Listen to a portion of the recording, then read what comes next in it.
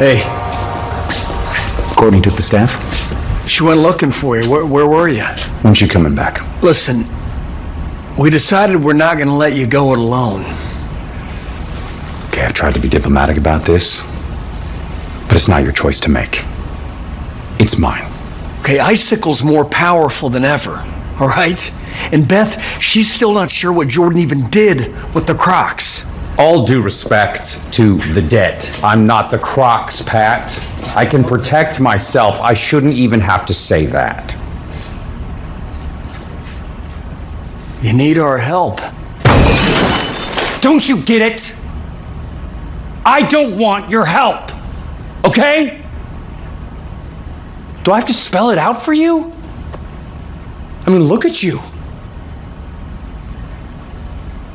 You put a bunch of kids in harm's way just to make yourself feel important. That's just not true. Yes, it is. And the only reason they respect you is because they weren't there to see what an ineffectual loser Stripesy really was. You know you're a laughingstock? You were the joke of the entire JSA. Why are you saying this to me? Okay. I've tried to let this go. I've tried to, but I can't. This is coming from the hard truth, okay? The night the JSA went up against the ISA, you wouldn't stop calling me on the radio. Do you remember that? And you came back after I ordered you to stay away. You distracted me during the most important fight of my life, and you got me killed, Pat! I'm not gonna let it happen again.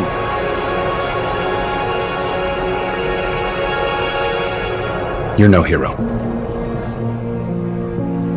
Not then, and not now.